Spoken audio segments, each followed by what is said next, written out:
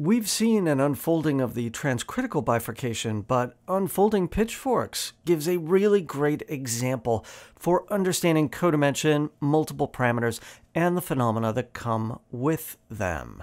So let's consider what happens when we perturb the pitchfork bifurcation. I'm going to start with dx/dt equals mu x plus or minus x cubed. So subcritical, supercritical, one of those. And then I'm going to add a bunch of higher order terms just like we did before. I'm going to go up to cubic.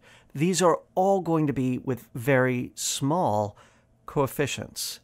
Now, if we were to do the algebra of this unfolding, we would have to take that long cubic polynomial and start factoring things and try and get it into a really nice form. This is going to require some more serious algebra than we have space for on this page. So trust me that with the appropriate change of coordinates from x to xi and from our parameters mu and all of these a's to now two parameters, alpha and beta, we can convert this system into d xi dt equals alpha plus beta xi plus or minus xi cubed. Now this is a beautiful cubic polynomial. So much inside of this, but what does it mean? Well, what it means, first of all, is that pitchforks are of codimension 2. You need these two parameters, alpha and beta, to fully unfold what is happening. If you add higher order terms to the perturbation, you can do a coordinate change, get rid of them, get back to this normal form.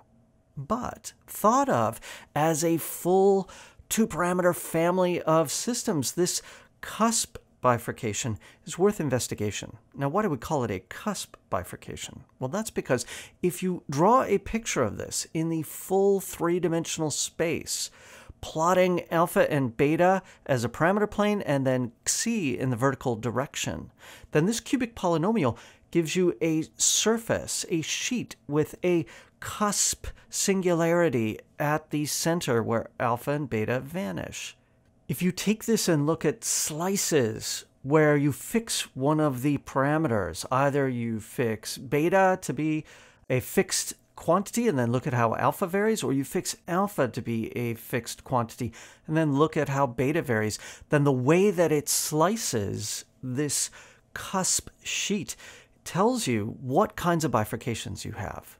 Fixing beta gives you either a single branch of equilibria or, on the other side, a branch that snakes around in a weird manner. Fixing alpha gives you, again, either a single branch of equilibria or, if you get it just right, a single branch along with a saddle node. There's a particular effect that manifests itself near a supercritical cusp bifurcation. This is in the case we were just looking at, where you fix a value of beta and then let alpha vary. Past the cusp, where you have this sneaking back and forth curve, and what that looks like is a pair of branches of stable equilibria connected by a middle portion of unstable equilibria.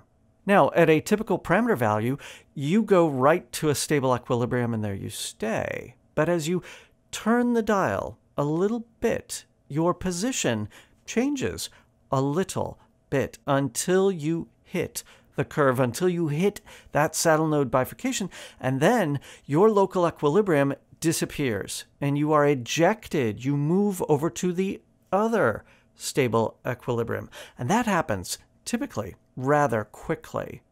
If again you try to get back to your previous position by turning the dial down, you find, perhaps to your dismay, that you cannot do so. You are stuck on this new branch until you change the parameters so much that you go back to the way things were. This behavior that we have seen in pitchfork bifurcations is fully unfolded here in the cusp.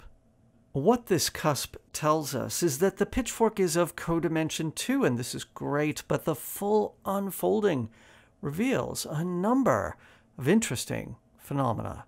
This is why, like all bifurcations, it is worthy of close investigation.